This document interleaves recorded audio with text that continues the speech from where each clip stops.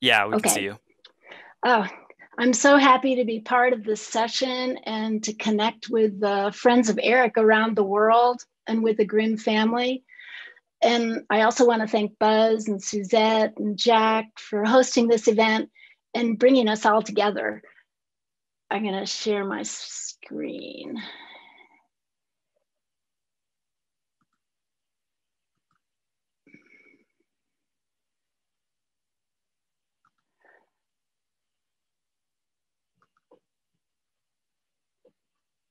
Okay, I'm going to make some personal remarks more than Eric's scientific contributions because I think we'll get to those later.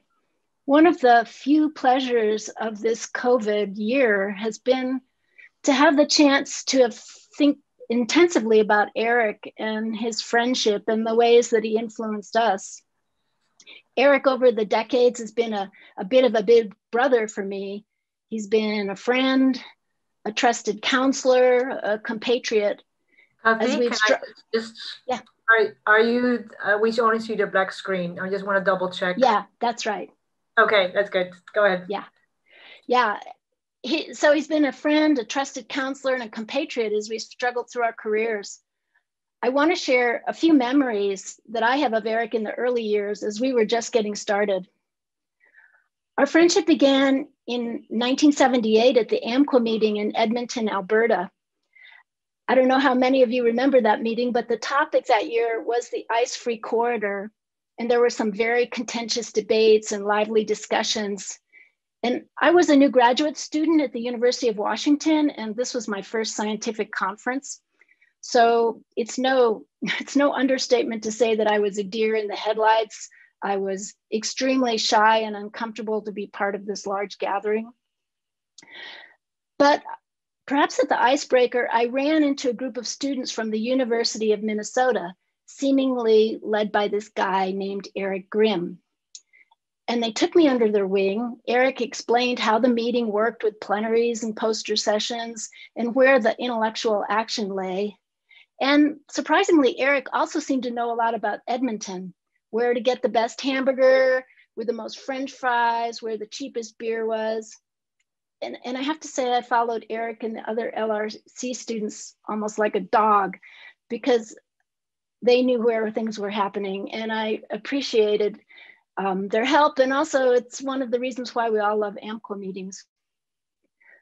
Our friendship was cemented in 1980 when I met up with Eric in Cambridge at the International Palynology Conference. And there he introduced me to his new bride, the lovely Jane Allard. Together, we hung out at the meeting and were richly entertained by the cynical observations of Bill Watts.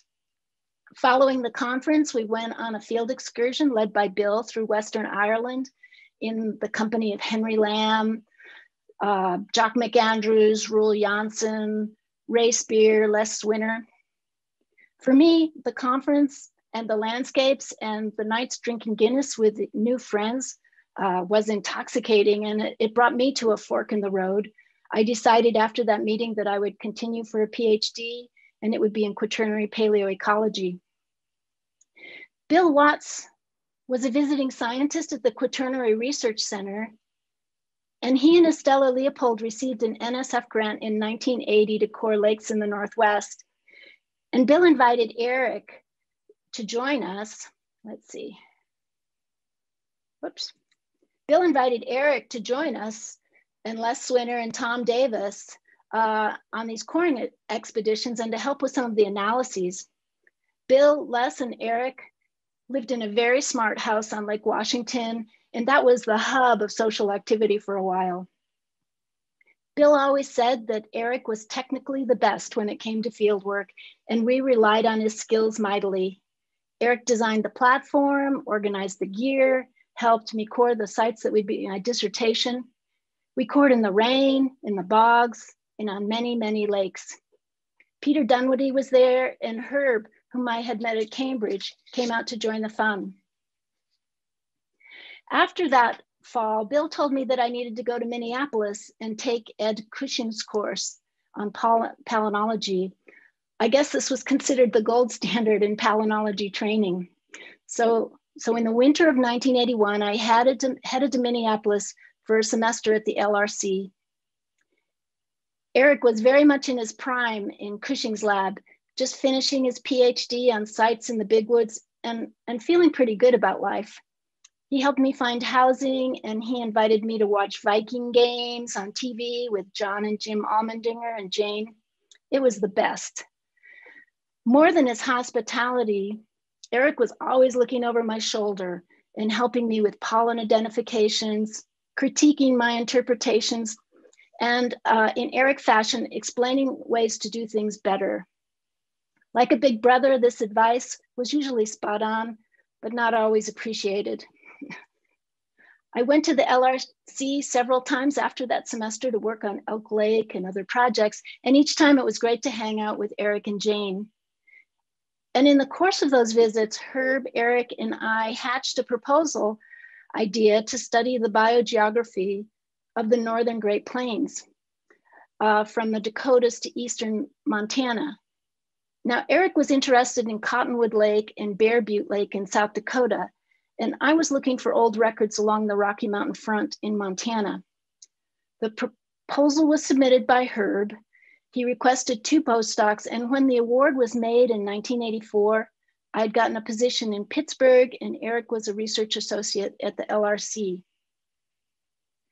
Coring those lakes in the Great Plains with Herb and Eric was really, really tough in a number of ways. We'd leave Minneapolis in the late afternoon and drive through the night to reach the sites at dawn. And with Herb being present, we'd start coring right away after a quick bite of peanut butter and jelly sandwiches. My memory is of chain hoists, windy, extremely hot, bitterly cold days, rattlesnakes, and enormous, enormous thunderstorms. In Sturgis, South Dakota, we arrived at Bear Butte Lake at the same time as the Sturgis motorcycle rally. Motorcycles roared through the campground day and night, and our coring efforts on the lake offered great entertainment to the boozed up bikers. As most of you know, the Great Plains and Black Hills had Eric by the heartstrings, and the history of these regions was central to his research career. He went on to core Kettle Lake, Moon Lake, and this is a picture of Brush Lake with some of the folks that are on the call today. And in typical Eric fashion, the diagrams, the pollen diagrams that he produced were always done in exquisite detail and offered tantalizing insights. Eric, with his penchant for thoroughness, always found something interesting that the rest of us overlooked. The expression of a climate event at 9,300 years ago in the Great Plains, the relationship between ragweed and fire, the possible causes of radiocarbon dating problems in Cretaceous sediments, and the significance of struvite in lakes. Now, struvite is a phosphate mineral that builds kidney stones in people, but Eric figured it was probably left by migratory birds. My encounters with Eric continued over the years, and I could describe them all in detail. I had a memorable weekend in Florida with Bill Watts and Eric in the 1990s, looking at sites, including Lake Tulane and Lake Annie, which he later cored.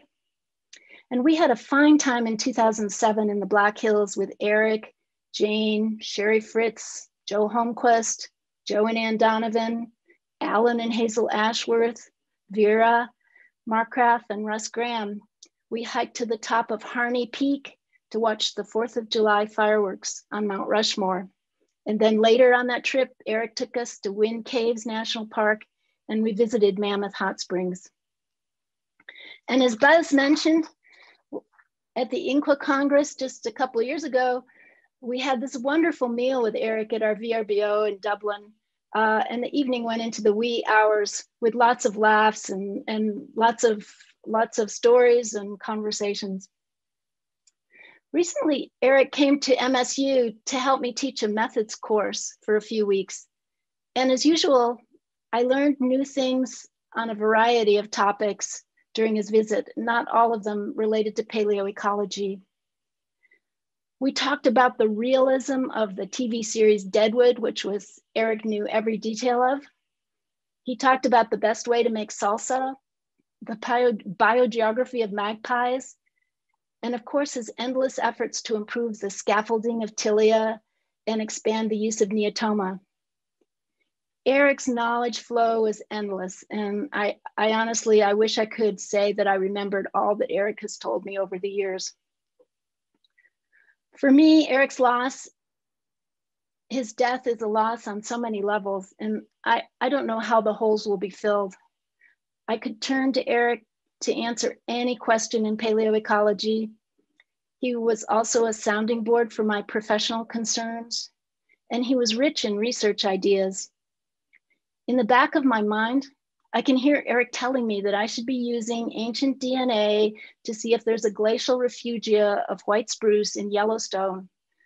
What a great idea. I always imagined Eric in retirement in the Black Hills, playing the role of gentleman science, behind the scenes advocate, and local field trip guide. No doubt there would have been endless topics to discuss in the home that he and Jane were building, and lots of good times outdoors.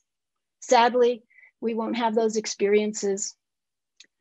So in closing, I just want to send my love to Jane and Maria and the Grimm family as we celebrate this extraordinary person and mourn his loss. Rest in peace, dear friend. We know that your spirit soars somewhere over the Black Hills, and you're telling us to go forward, do good work, and enjoy the moment.